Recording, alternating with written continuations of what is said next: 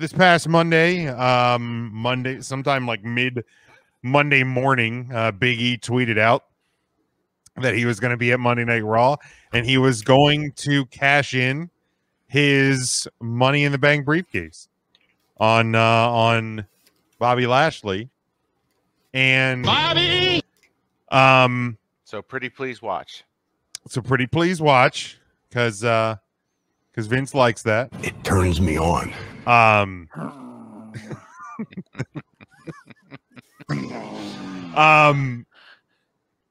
And then obviously did show up, did become the new WWE champion. Ryan, are you watching on Periscope? No. How? I think you lied. It turns me on. Let's Down start Periscope. there.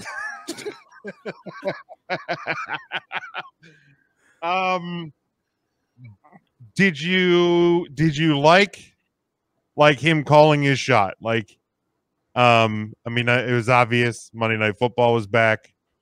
Try and get people to tune in. Did you like the manner in which it was done? Calls a shot in the morning, shows up, follows through, new champ. Technically, he called a shot on Friday, and people missed it because he said he was going to cash in tonight. He said, I'm going to cash in tonight or Monday on Raw. But true. He didn't cash in on Friday, so then he cashes in Monday, and he does the deal. And I'm fine with it. Yeah, I like it. I mean, it's has that besides like, you know, I want to cash in because I think we've seen like I'm cashing in for a title shot at a pay-per-view or something. Have we like I don't think we've seen it in this exact manner before, have we? The only other time I've seen something like this, so Bobby Lashley pretty much called his shot when he took the Miz's Money in the Bank. RVD called his shot. Okay. It's been a while. At the very least, it's been a while since we've seen somebody call their shot. Yes. Okay. Yeah, I like it. I mean, it's, you know, as long as you don't do it this way every time so that it becomes a predictable method. Then Well, they got the ratings, so now they might.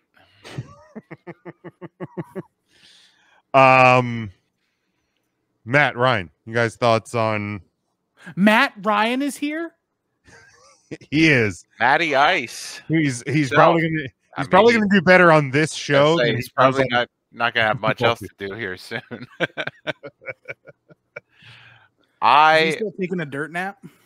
Probably. That picture was fantastic. Like I don't support the Eagles doing good things, but did you see it coupled with the tweet from that guard who said, "If you want your quarterback protected, draft me," and then he's standing right next to Matt Ryan, broken body. Fantastic. I don't have an issue with the way they did it. I understand why they did it. I was just giving shit, but it made people watch it. It accomplished what they wanted to accomplish. So you can't really say, you know, they made a mistake in doing that. I wouldn't like to see it done all the time either, just because the surprise cash in is always fun. But you know, for a one-off, it was cool. Scotty joining us. Scotty back on the East Coast now. East we knew he Coast was Scotty eating a tasty cake. Well, welcome back, Scotty. Welcome back to this side of the United States. We're so close yet so far. But Ryan, what did you think of the? Yeah, no, that's fine. The guy called a shot. I don't see what anybody would have an issue with it. Okay. I mean, I saw people have an issue with it. They're just doing this to pop a rating, blah blah blah. Like AEW doesn't fucking. But yeah, that's great. But isn't that what AEW is doing when they're saying next week? Hey, you can't compare the two. I understand that, but when they announced that Kenny Omega's wrestling Bryan Danielson at like the tennis courts, that's the same thing. I don't see what the difference is. Like you're basically putting a 2-night pay-per-view on TV next week. Next Wednesday, watch, because this match is happening. There's no difference. Well, and like Dynamite's trying to pop a rating, having Daniel Bryan wrestle the Kenny Omega point bang bang. If every week the argument, and not even about ratings, but if every week the argument about Monday Night Raw is you give me no reason to watch this show. WWE gave you a reason on Monday. They told you Big E is going to cash in his Money in the Bank briefcase. That's what he said. Like, if you are a Big E fan or you want to see Big E become WWE champion, then there's a reason to watch Monday Night Raw. Because he didn't say he was going to cash in at the start. He didn't say he was going to cash in, you know, in the middle of Raw. He didn't say he was going to cash in at the end. He just said he was going to cash in. So you kind of got to tune in to see when he's cashing in. Also, I was like 76% sure that he wasn't going to cash in, and I was going to be really pissed off at Raw. Oh, I 100% didn't expect him to actually cash in. I was shocked that they followed through. I thought it was actually literally just a ploy to get people to watch. I thought it was, you know, he was going to tease a cash in or something was going to happen. Like a referee doesn't understand how to hand the briefcase to the ring announcer. You know, one of those deals. And then like Big E gets attacked and the cash in never officially happened. I do. What? What do you want me to do with this? Like referees, weakness. He's cashing it in, and the ring announcer's like, "What do you want me to do? Are you sure? Are you sure about that? Are you sure you want me to call over the ring announcer who's like, Are you sure about that? You want to do what? You're doing what with this briefcase that gets you a title shot? You want right after Bob Lashley hurt his knee, power bombing another guy? Right. Like this guy's hurt. Are you sure do you want to really do you really want to do this? I ring the bell, I guess. I don't know. Scotty says, love the cash in. Wish it was a surprise. It was a surprise. We all just said we were shocked they did it.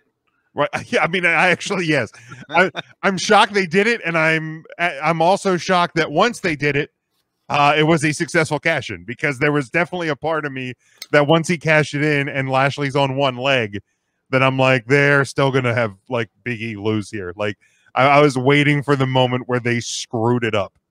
Because like that does tend to happen. Yeah, he points out Mike Chioda, when Carmella cashed in, said, "Are you sure?" Yep, that's what I'm doing here. I understand the rules of said briefcase, and I'm going to cash in right now. Do it.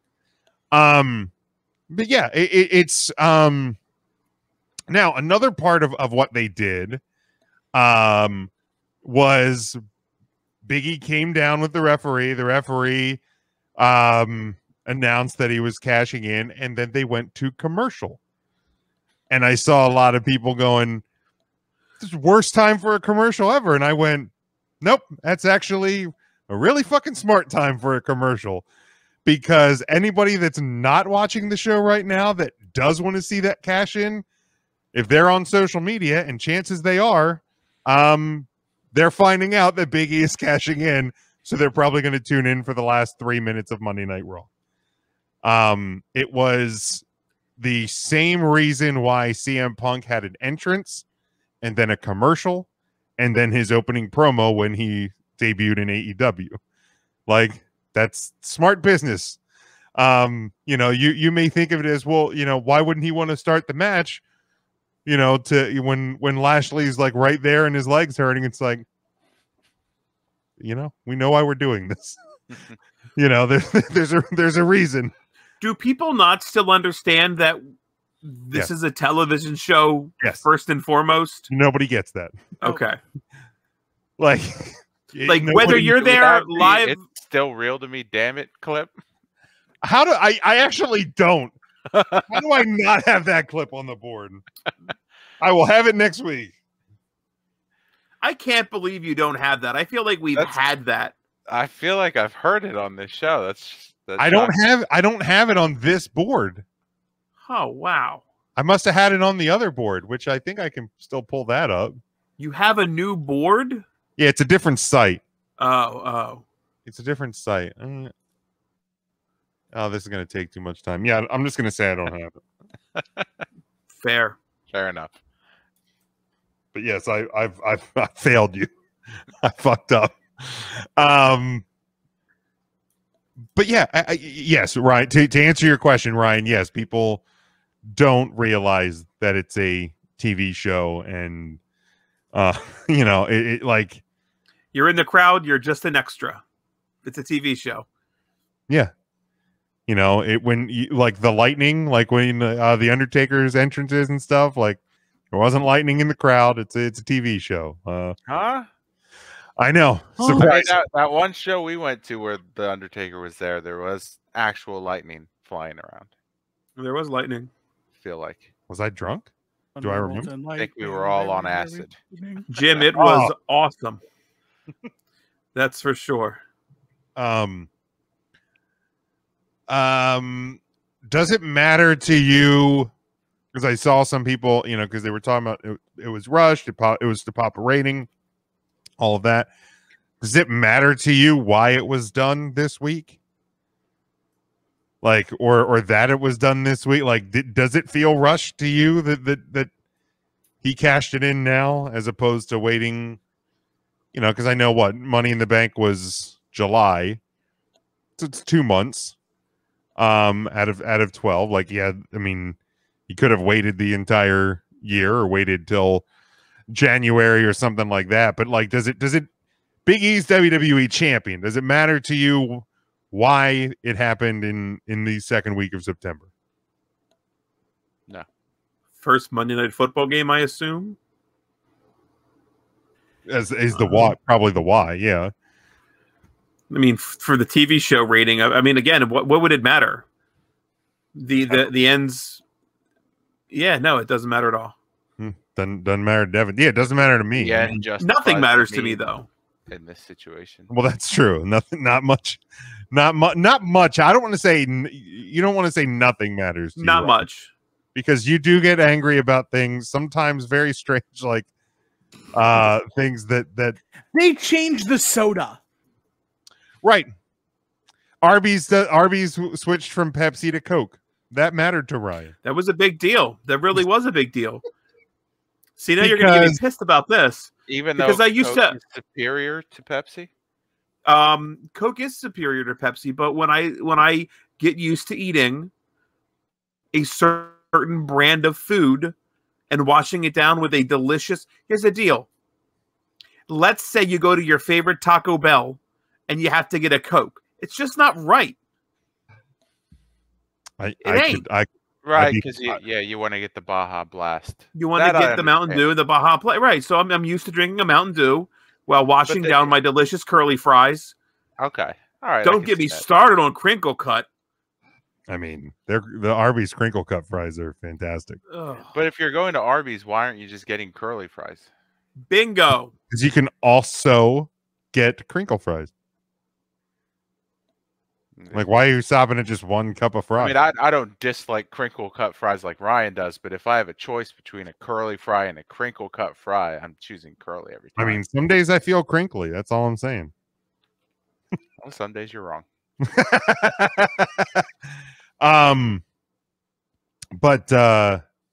So like Ryan, if you went to now, you've recovered, you've adjusted, you've been able to eat Arby's and get a Coca-Cola, and you've adjusted your life, you've settled in. You might not be happy about it, right? I've moved on, but yes.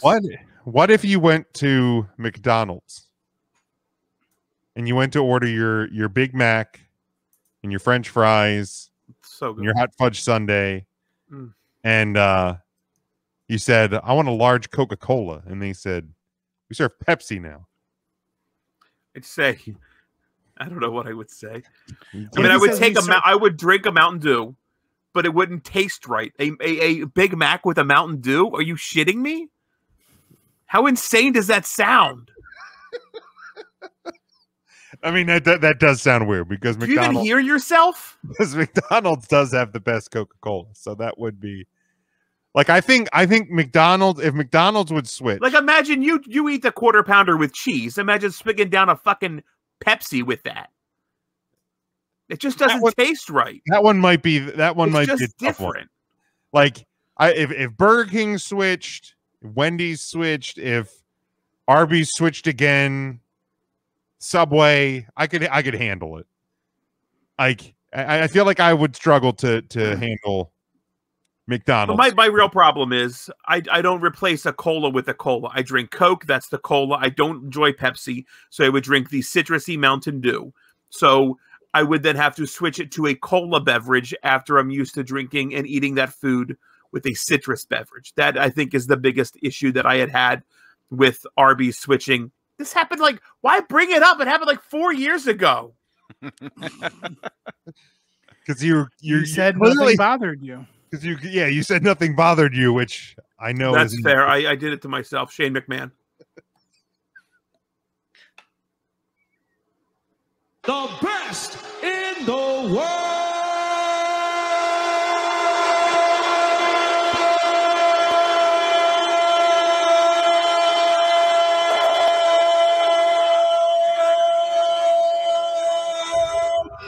That one felt longer than normal. McMahon.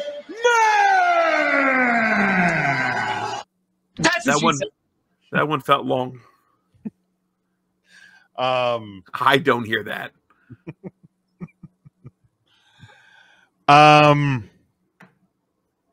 Yeah. Any other thoughts on Big E's cash in and title win on Monday?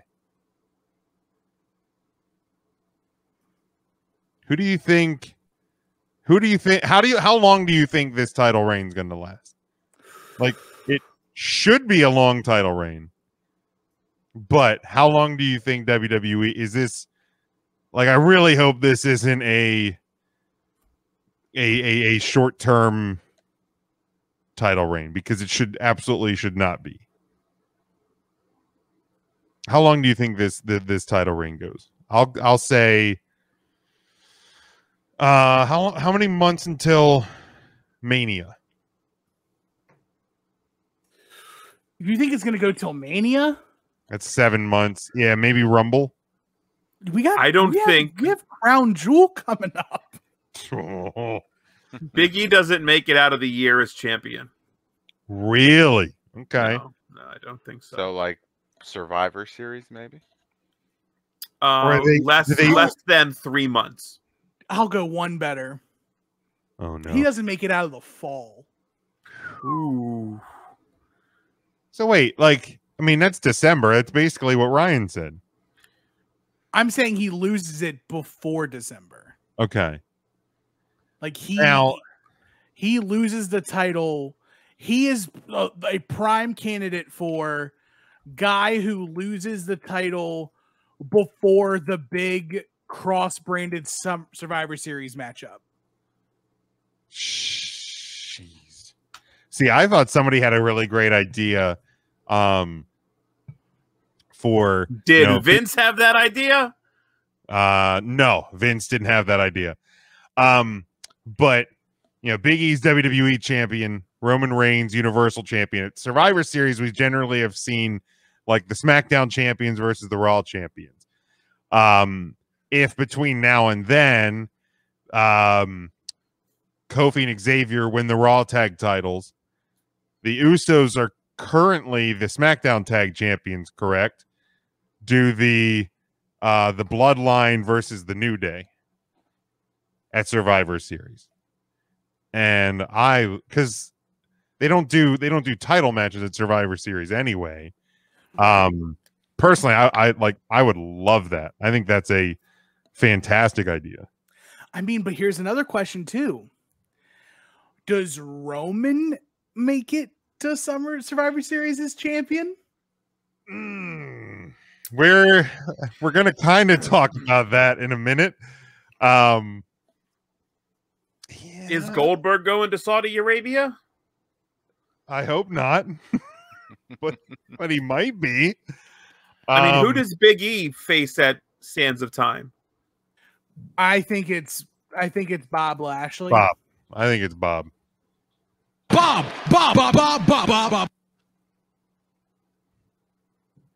Because do we think Goldberg even does that show? Because they announced today it's Lesnar and Reigns. Do you really need? Not that we ever really need, but do you need Goldberg on that show? Does the Crown Prince need Goldberg on that show? And the Crown Prince needs the Ultimate Warrior and Yokozuna on that show, apparently, but I have a hard time getting either of those guys. I'll give it the Rumble. I'll give Big E to the Rumble. He'll lose it at the Rumble. Matt, did you? I don't think he makes it to the Rumble. No. Okay. Devin, it just doesn't feel good. I don't know. It felt great on Monday, but now that we're talking about this, it's like, wait a minute, this isn't gonna end up as well. Well, yeah, I mean, what'll happen is the ratings won't be as high next Monday, and Vince will see, people hate it. Get that belt off of him. Go back to Goldberg. Where's Bill? Bill? Hey, Bill! I need you, guy. You know what you do to me. It turns me on. But Bruce, you told me to win the NXT championship. Now you want me to win this one too? Oh, wrong button. It turns me on. I like that they're so close, though. They are. There are a couple lines if I accidentally scroll, which I did. I will end up there.